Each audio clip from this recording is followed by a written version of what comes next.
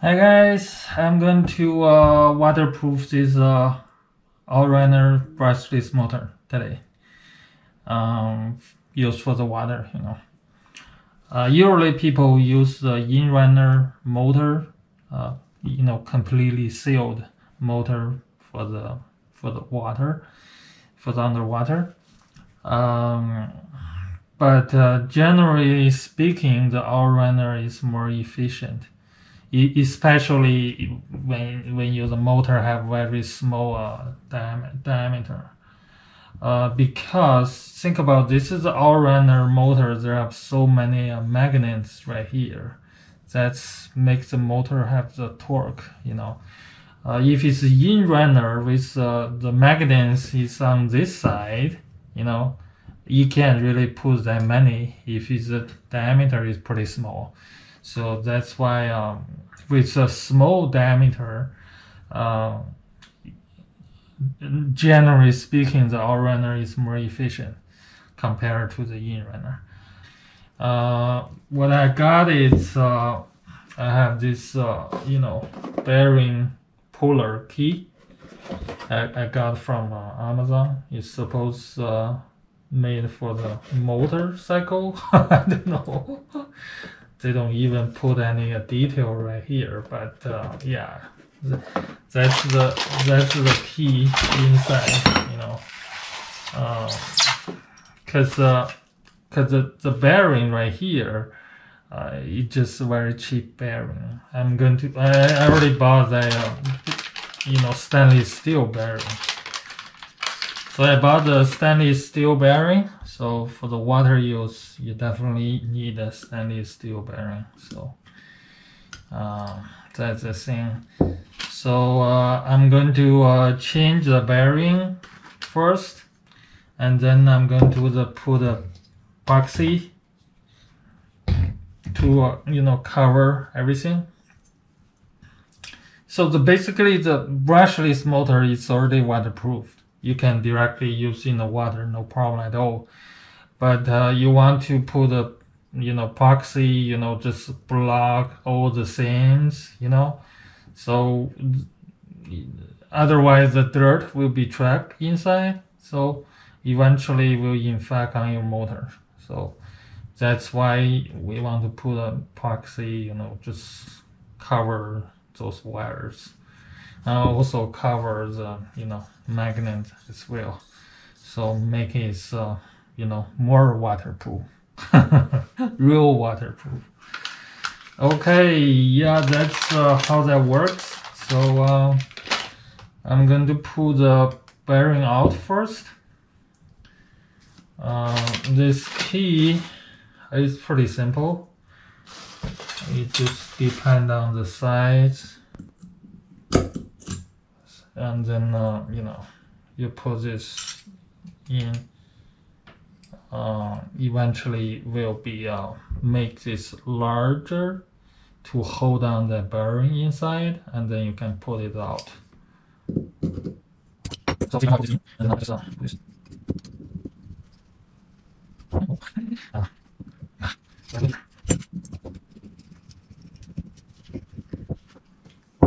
Okay, you can see you cannot really pull it out right now, which means it's hooked under the bearing, and then it has things like this. You can just put in here, hold it, and then turn from another side. That'll be pull up the bearing. Let's move this up.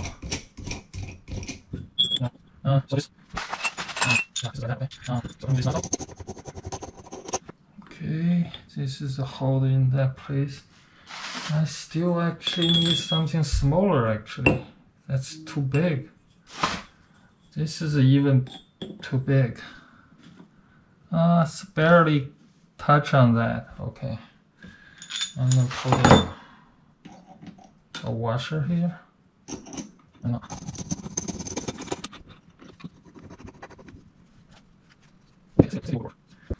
And then you just turn this. There'll be pull the bearing up. Okay. This. No. We don't have anything actually to turn it.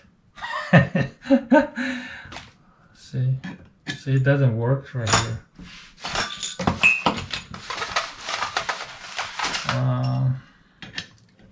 Yeah, doesn't even put in. So I need a regular screwdriver. So we'll just use a screwdriver. Oh, turn the wrong way. Yeah, turn the wrong way. Make sure it's holding.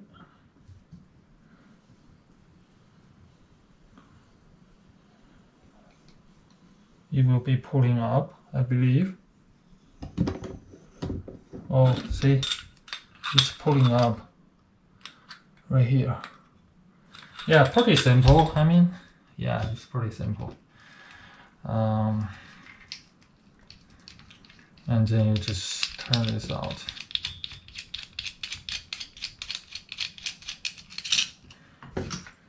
So that's the bearing. So that's you know, just a regular cheap bearing, and this is a stainless steel bearing, it's the same size, and also they have a rubber seal. That'll be a better seal, and then we can just put in the inside.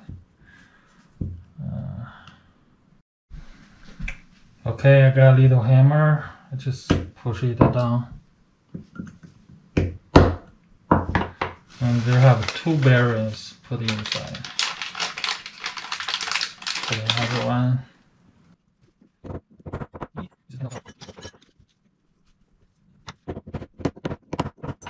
Okay, looks really good right there. Okay, and another side is the same thing. And what I'm doing here, put it in and screw.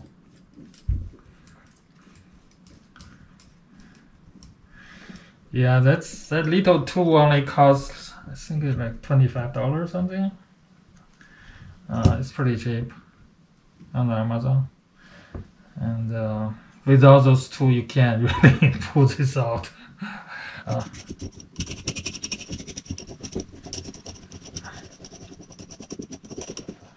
People usually buy even more expensive bearing for the water use, but I think the stainless steel is good enough. Eventually, you need to change it. You know, it cannot use forever under the water. So maybe it's you know, more affordable. You just you know, whenever you need to change it.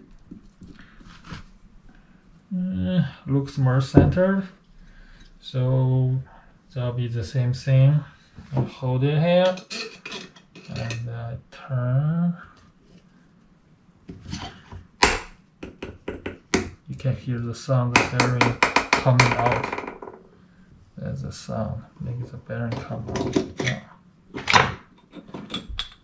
So the bearings come out. Okay, let's put the epoxy cover the motor.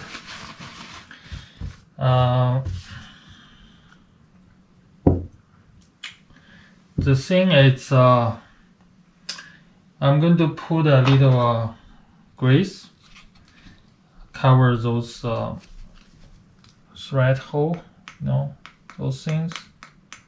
So just in case if I put too much epoxy, you know, it will be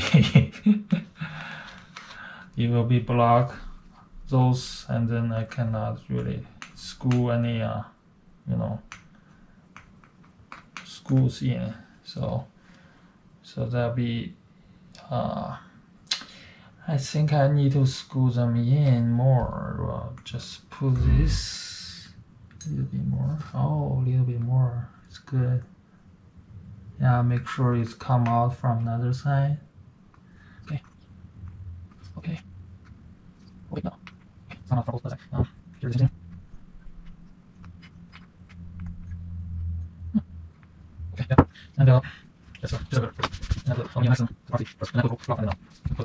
So this is a one two-part epoxy, you know, resin and harder.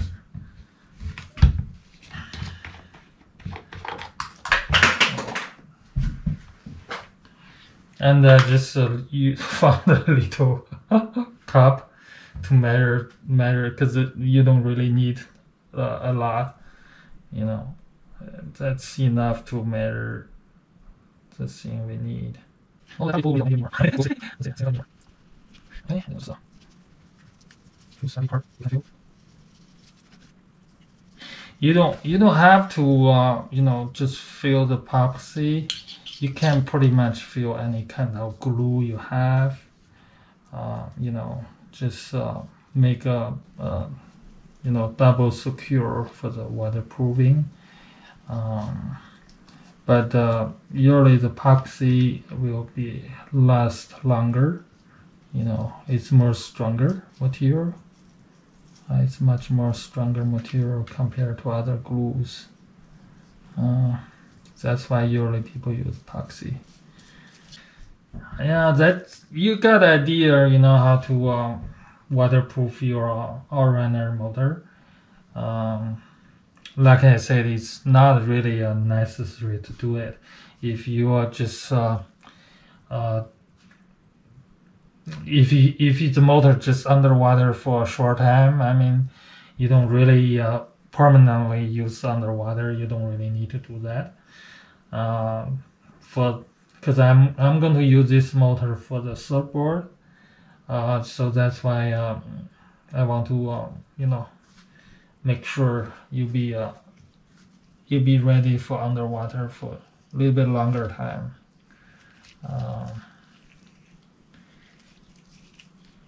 Yeah, use the in-runner. It's a better idea, but the in-runner eventually, you know, once the water get inside of the in-runner, will cause more problem than the Outrunner. Because the Outrunner, think about the water get inside, will get out. The only thing you need to replace is a bearing. For the in-runner, think about this. Your shaft is still running, so they have all your spring press seal in the front to seal between the shaft. So, but eventually those things will be fall as well.